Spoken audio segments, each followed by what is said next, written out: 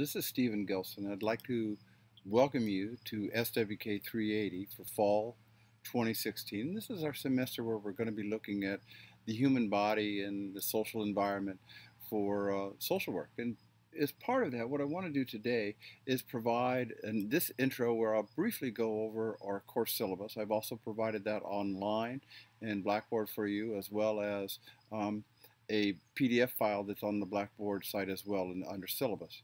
But let me briefly go over the syllabus, and then I'll come back. I'll stop this recording and I'll come back and I'll provide a PowerPoint of chapter 1, as well as a link to a variety of the videos that I'm going to ask you to watch for today's session.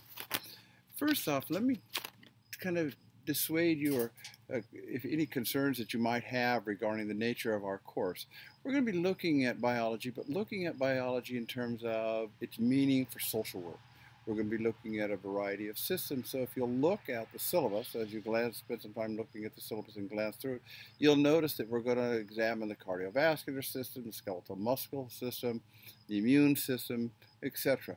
But all from the perspective in terms of what it means for us in terms of social science, or what it means for us in terms of thinking about biology as a social worker, in terms of that application of that material, that information, both in terms of health and wellness and illness.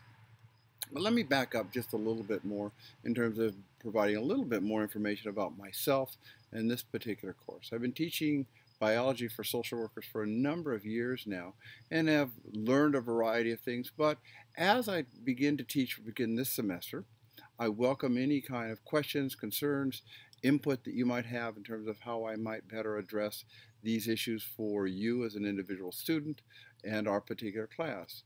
So there are a number of ways to get in touch with me. If you'll look at our Blackboard, I have provided a Google Hangout, and the Google Hangout allows us to have you and I, or you and several students to have a video or virtual conversation about the topics related to our particular course, topics related to social work and social work practice, those types of issues. So you can contact me that way. What you'll need to do if we want to use Google Hangout is give me some times and some days, and you and I can work around your particular schedule.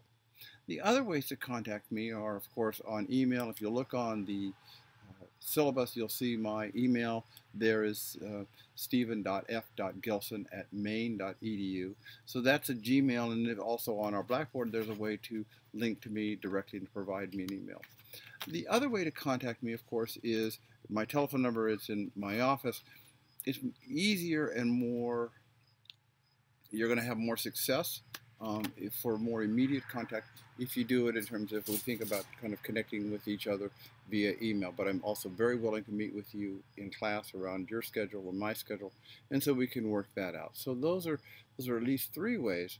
The final way in terms of thinking about this is if it's a general question that you might have pertaining to all of our class, that if you have a particular question either about assignments or those other types of issues that you think other people might have, post that question to our discussion folder, and then I can respond not only to you but other people in our class who might have similar concerns or questions about either the format, the syllabus, or the assignments.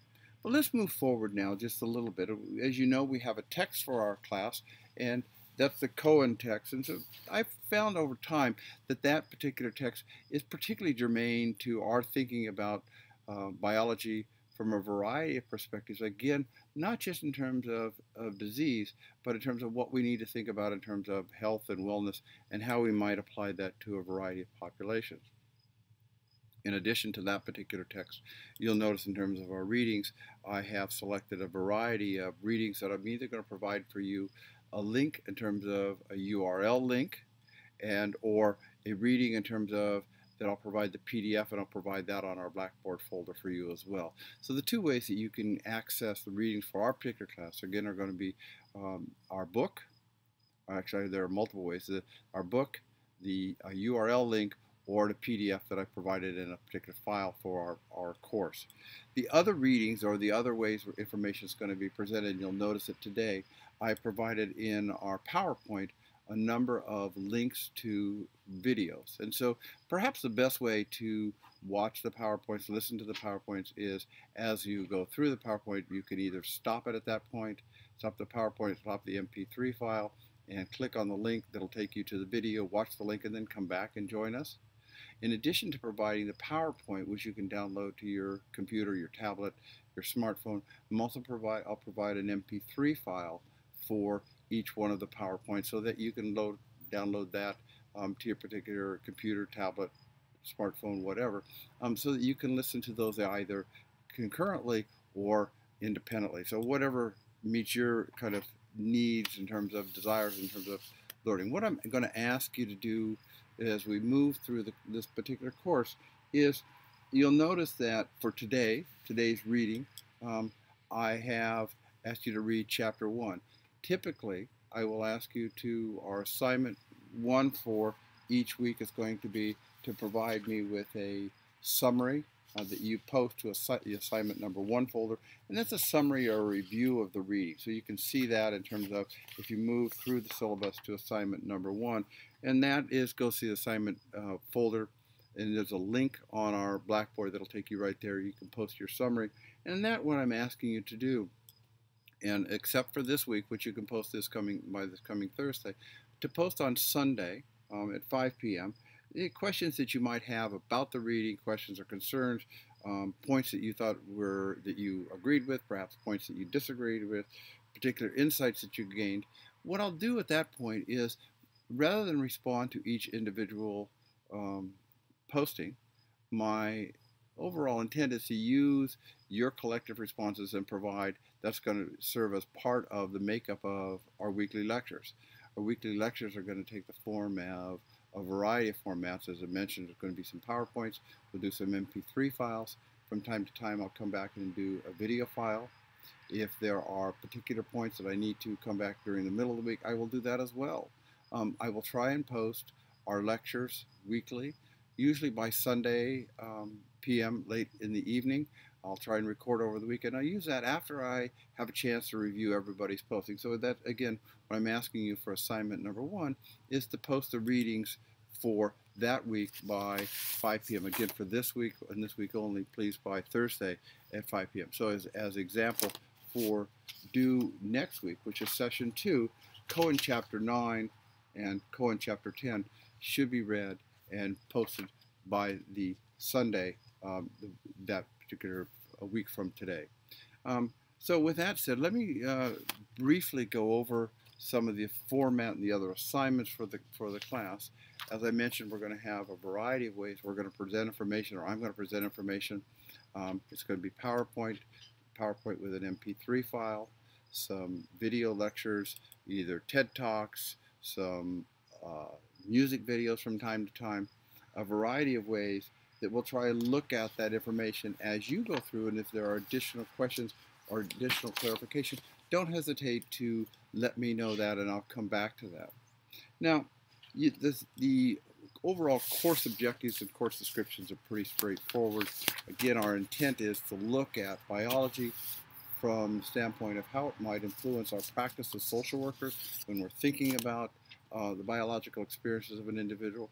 We're going to be looking at it in terms of not only the complications or what goes wrong, and I'm using that in quotes, in terms of when a disease factor might emerge, but also in terms of how we maintain positive health, not only for the individuals we're working with, but for ourselves as well. Because part of the premise behind this course is our understanding of physiology and biology and issues related to health influence not only our work as in terms of when we're providing that information to other individuals, but in terms of how we as individuals maintain our own health so that we can provide direct practice.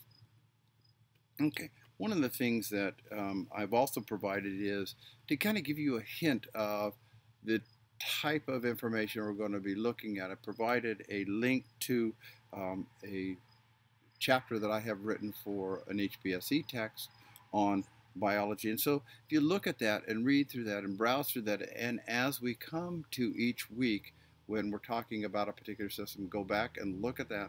That'll give you a hint or an idea of the nature of biology, the nature of physiology, the nature of anatomy that we will be examining that week with respect to a particular system. So in terms of how I intend or how I would like to operate this class is we'll kind of alternate weeks. One week we will spend time looking at the particular issues with respect to a system, and for the most part then followed by a week where we'll look at the application, the kind of so what. So the first week is how do we understand that system. Second week then being followed by, or the follow-up week being followed by, what does this mean for us as social workers? What does this mean for us as individuals? You can look through the schedule of readings and videos for the week. So I'm not going to spend time today doing that, but let me just go over the assignment so you're aware of that. As I mentioned, your first assignment, assignment number 1, is addressing the issue in terms of providing the summary of the readings or critique of the readings, review of the readings. That's worth 20% of your grade. But that's going to provide me with the information so that when I come to our weekly lectures, I have a better understanding of what areas of concern, areas of that I need to provide clarification in my weekly lectures. Assignment number 2 is periodically throughout the semester we will have self-assessment quizzes. These are not going to be graded A, B, C, D in the typical fashion. These are really self-assessment readings that come from our readings, or self-assessment quizzes that come from our readings or your readings related to the material. Taking these, and I have not decided, but I suspect I'll probably do around 6, perhaps 1 on each system. And with that 1 on each system, then providing the basis for your understanding of what's going to take place in terms of our midterm and ultimately our final exam. So again, these are self-assessment quizzes to give you a sense of how well you're understanding the material. There's an automatic grading system, so you'll find about the items which you got wrong, the items which you got right. It's not going to be graded A, B, C, D, however, they are required, and completion of all of the self-assessment quizzes is essential in order for you to receive the full 10% for that. Assignment number 3 is another part of the so what, in terms of I'm going to be providing you, and I'll clearly identify what they are and where they are, what are called the instructor guided questions for the week. And then with those are the activities that you'll see on the PowerPoint. As example, today's instructor guided question is really asking you to provide your definition of health, your definition, how you understand it, those types of issues. And so that posting for this particular class is again going to be to the assignment instructor guided questions folder. So that's a separate folder from our folder that you're going to be using for your summary folder. So that's assessment. That's the instructor guided question assessment number 3 folder. In that, so for this particular week, it's really asking you to look at the issue of how you're defining health and what your source of understanding what health is for us. And that'll serve as a basis for us as we move forward. The other assignments for this week, for this particular semester, is I'm going to be asking you to electronically or otherwise form a small group presentation. You can look at assignment number 4, and I'll be asking you to post this, your chapter, and ultimately your take on application of a biological system to a particular population. And so I provided that. If you look at assignment number 4, we'll go over that a little bit more detail later on, so don't worry about that now. But that is, and I'll help you join with other members of the group. But it's a 2-step process, actually a 3-step process, in terms of you're selecting a particular population that you want to think about with respect to biology. You're selecting of a particular system that you want to do, and then ultimately your presentation of the relevant information, most current understanding of that particular system to that population, and providing a reference. We'll go in more detail. So take a look at that assignment number 4, and please post any questions that you might have about that. Your assignment number 4, our assignment, your following assignment number 5 and assignment number 6 really are the midterm and the final exam, and those will be readily identified when we take those. Those will also be online, and typically what I do is they'll come directly from our readings or from any of the videos that we watch. So any of those sources, they are open book, open resource, so you feel free to utilize those sources. You can look at those in responding as you're thinking about responding to the particular questions. Again, open book, open resource. Typically what I do is when I post that, the midterm and the final exam, I'll allow 3 to 4 days for you to answer the questions. Since I haven't made them yet, the questions run usually between 20 and 30 questions. They are, for the most part, objective questions. This is not an essay exam and asking you to um, identify the information you learned during the course of this semester.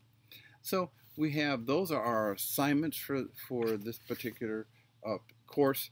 You'll need to make sure that you post your assignments, both your summary as well as your self-assessment quizzes and your weekly IGQs on time. I cannot accept late submissions unless there's some type of extenuating, it has to be a very extenuating circumstance. And that's to be fair to everybody because we are all busy. We all have things, we have families we need to take care of. As you can see here, I'm actually recording our virtual class from my backyard, and you perhaps have heard from time to time either one of our horses or our dogs making noise.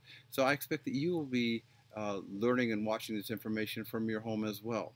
So please understand that other members are also have a number of activities that they're involved in. So we want to make sure that everybody is fairly judged and evaluated for our particular course. If you have any questions at all about the technology with respect to this course, I provided a link to the technological support services for operation of Blackboard, also a link in terms of how to understand how Blackboard works from a student perspective. Make sure you can, if you have questions about that type of technology, please, that software, those software aspects, please link onto that and go to that information source that provides you there. If you have questions about a particular link, if a link is broken, they are all working effective as of yesterday when I checked them in terms of for our particular class for readings.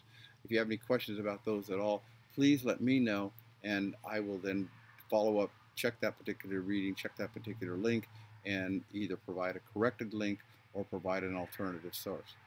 Again, I look forward to our studying this semester, and I'll come back to you in just a few minutes with an audio lecture with our PowerPoint. You take care. Please let me know if you have any questions. Take care now.